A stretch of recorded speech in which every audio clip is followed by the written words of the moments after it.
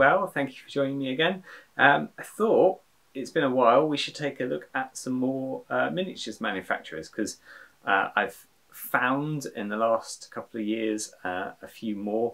You'll remember a little while ago that I did a series on some nice metal miniature manufacturers who you may not have heard of, some that you will have heard of, and took a look at their websites. Well, I'm going to do the same thing for another little series of videos for some more miniature manufacturers. So do join me as we dive in there, and hopefully they'll be of interest to you and you'll be able to spend some of your hard-earned pennies. I know things are tight at the moment, but when you have some money to spend on hobbies, you might consider throwing some their way and giving them some endorsement. So let's take a look at the first four that we're gonna cover. Okay, so we're going to start today with our good old friends Foundry. I don't know why I didn't do Foundry the first time around. I think maybe because most people are aware of the existence of Wargames Foundry. Today we're going to look at 4 sites that are largely historical based, but have a bit of fantasy or have some fantasy compatible stuff in them. So which is why I'm starting with Foundry. Most people will know Foundry for its historical content. You may not know Foundry has quite a lot of ex-Citadel pieces. So basically when Brian left Citadel, left Games Workshop to start up Foundry, he took with him as part of the sort of severance contract a bunch of the more historical looking fantasy models from the Citadel ranges, and so a bunch of these are now available in various places across the Foundry website, mixed in amongst some more recent sculpts. But you can still find some good old Citadel classics in here, particularly among the sort of feudal ranges here. There's a bunch of the old Citadel fighters are lurking around in here. And in addition, there's some more new fantasy stuff that have been produced through Warmonger Fantasy Miniatures.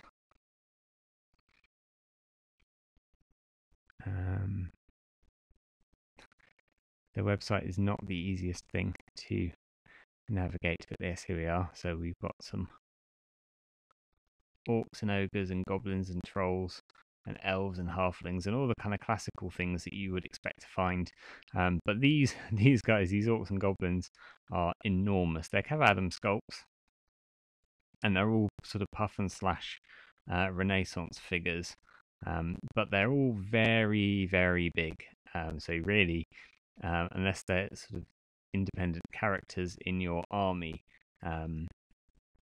you would struggle to make these fit with anything else. You really got to have full regiments of the Warmonger stuff, which is a bit difficult when they are this price. They are not the most affordable, but there are some fun things in this range. They're giant trolls, throwing hang gliding goblins and rocks, and various other things. They also have these nice revenant elves, sort of decadent dark elfy vampire type characters. But again, at £7 each, they're not cheap. They didn't used to be quite this expensive. I'm not quite sure what it is that has driven the prices up here, but I guess they've got to make it worth their while. But yeah, they're certainly not the most affordable of the ranges, but they are very nice.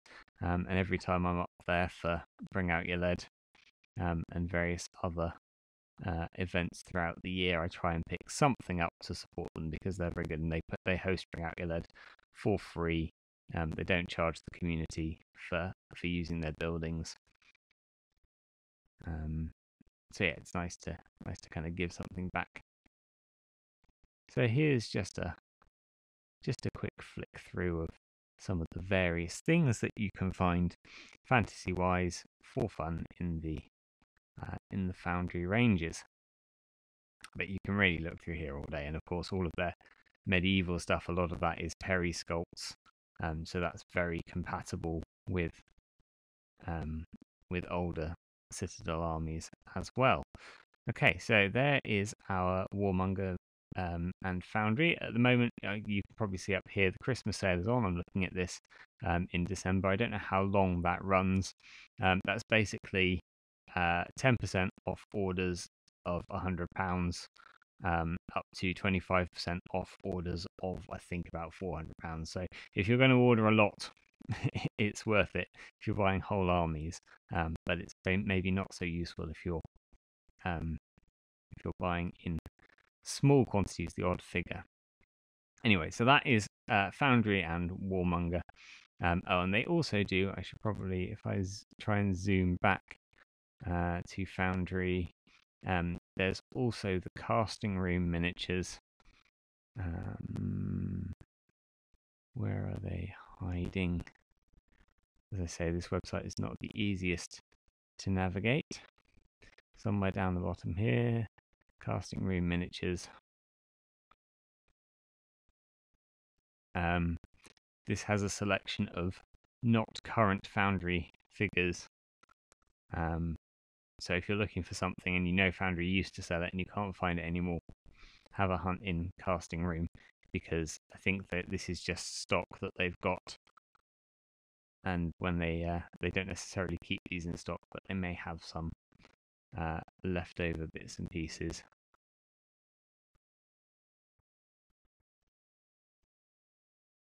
Cool. Right, let's move on now to Artisan Designs, and I've left the bar up top here, so hopefully you can see the title bar. That will give you the website if you want to go to it. Artisan, again, this is a company that is quite extensive. This is featured on North Star, which is why that link is there. So you can go through the North Star page to find these. And again, a lot of these are historical things. You've got some Arthurian Dark Age stuff, which might be useful if you're looking for woodsy things. But a lot of this stuff is sort of medieval and fantasy medieval. I do like their pirates though. Might have to get some of those to add to my own pirates. And they've got Landsknechts. So if your chosen historical figures are Landsknechts, and I painted some of these up. I didn't know this is what they were, but I acquired some of these and painted some of these up last year as just general barroom civilians, put sort of tankards in their hands and things, and they worked really nicely as sort of off-duty Imperial soldiers just hanging out in the town. And some of these are quite useful as well, as if you've got Estalian soldiers or Tyrolean soldiers in your armies. These could be useful, but then there's a bunch of stuff that's fun, but probably not so useful to a fantasy collector. But here they have their Borderlands range of fantasy stuff, and this is very, very tasty. You may have seen these. I think I dwelled on these a little bit when I was doing the North Star coverage. But there's some very kind of labyrinthy goblins lurking in amongst here. So it's just a nice reminder that this thing exists. This little category exists.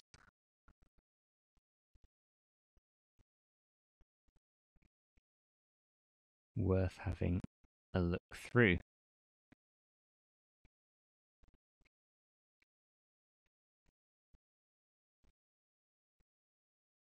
So a small selection, but a selection nonetheless.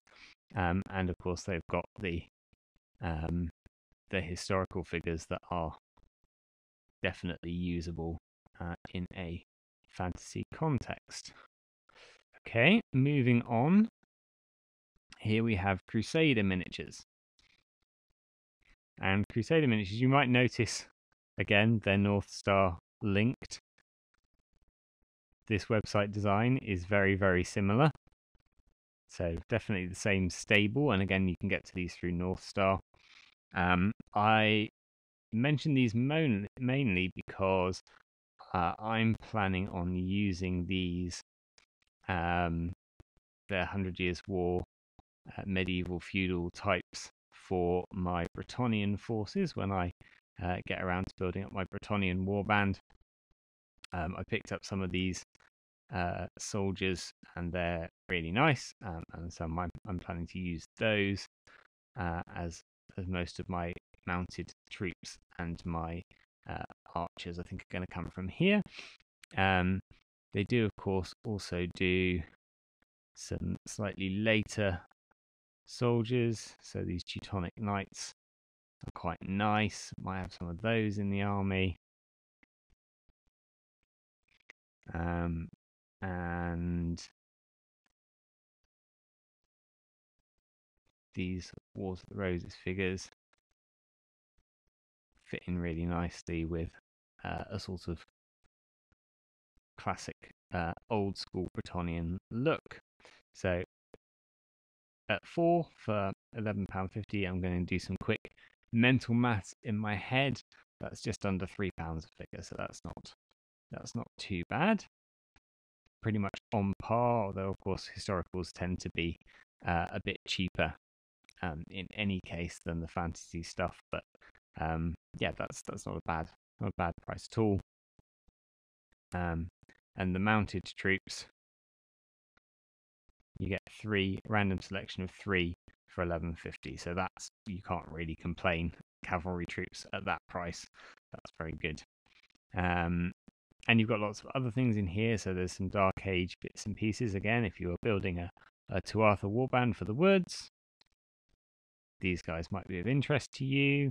One of the reasons that I don't do my own Tuatha figures through Oakbound, because there are plenty of Dark Age historical figures available, very nice ones, and these are some of my favourite. But there is also a fantasy selection here. So we've got some Beastmen.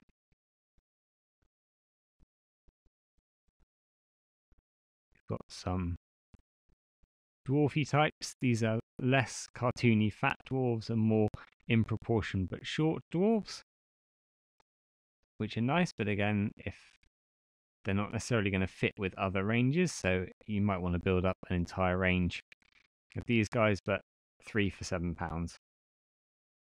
That's £2.33-ish a model. That's quite easily doable, isn't it? Quite easy. I know there's not that many poses, but if you wanted some big monopose units, you could do that quite well.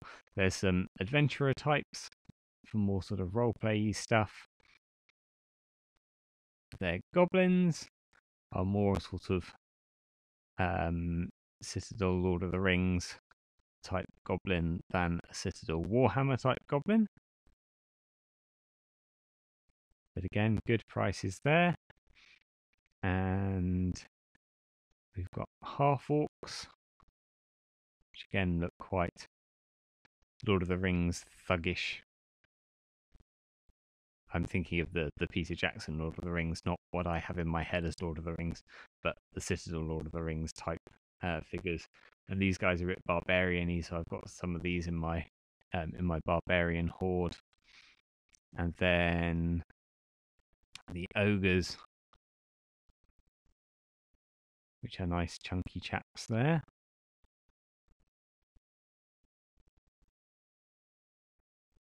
So there we have Crusader miniatures.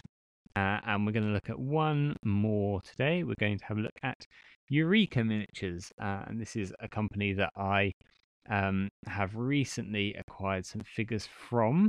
Again, there's so much stuff here, and most of this in different scales. This is all there's a bit of science fiction, but this is mostly historical. But in the 28mm range, there are some strange things in amongst here. The Chaos Army here, this is my favourite, as I've just picked up some of these figures. These are kind of medieval marginalia or Hieronymus Bosch type figures. and I'm going to use them for my Carnival of Chaos. I picked up some of my favourite from here, but they're lovely weirdo mutant beasties. And look at this guy with his giant nose that this guy's propping up. And there's where Death Rides a Snail. Is he at the top of this one? Yes. Death Rides a Pale Snail is one of my favourites. So, yeah, very weird and wonderful things. Very actually chaotic rather than just being horned knights. So, like those, I'm hoping to build up a decent chaos carnival out of those. There are a nice lot of medieval figures in here, so not just your characters, but also some townsfolky type people. Nice assortment of musicians in here, and then your rank and file. £2.40 per figure. Variants supplied randomly, so you can't choose, but if you're going to build up a big unit, I'd imagine you'd get most of those figures. And they've got this nice Saleh helmet, so they're not too far away from Empire soldiers. You might just have to put some plumes on them. Find somebody who sells separate plastic plumes or something and put them on there. But you've got these nice archers, again fitting for a Bretonnian warband or for an Empire force. I wouldn't feel bad painting those and putting them in my Empire army. In fact, I might do so at some point in the not too distant future. And there's some benches and tables and people to sit at them, and various food and bits and pieces in there as well. And this lovely dog getting a tidbit from the boy. That's really nice. Yeah, so there we go. There's some medieval stuff. And what else have we got down in here? In their actual fantasy section, their miscellaneous fantasy. We've got some adventurer types, some Amazons, slightly more classical Grecian Amazons than you might think of. Chaos Egyptians, why not? Oh look, they're undead, yes. So not Tomb Kings here. Corpse and Musket. So should you be playing Silver Bayonet or Flintlock, here are some perhaps nicer figures than your standard. When I say standard, you know which range I'm talking about. Napoleonic fantasy stuff. Cultists. Hooded, chaotic, and Egyptian type cultists.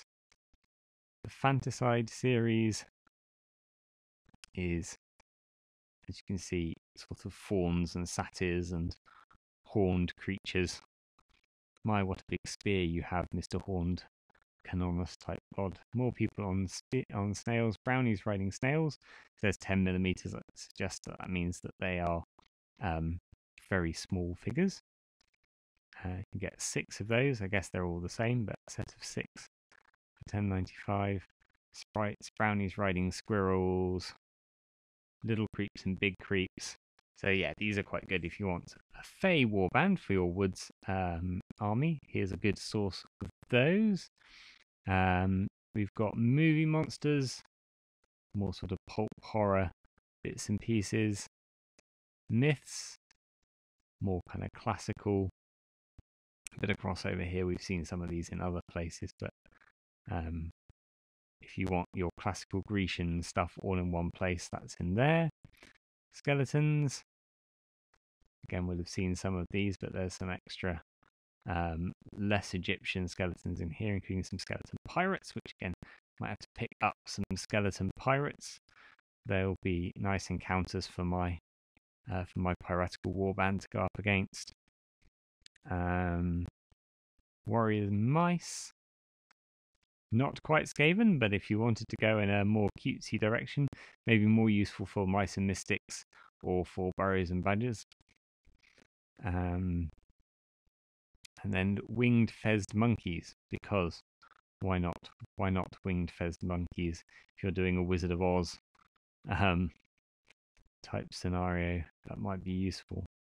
And then yes, lots of other things in here, some of which may be, samurai and pirates may be compatible with fantasy forces, others less so.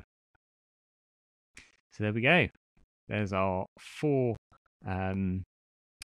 spotlight on miniature manufacturers for this week. Join me next week. In the meantime, have a safe one, take care, and I'll see you again.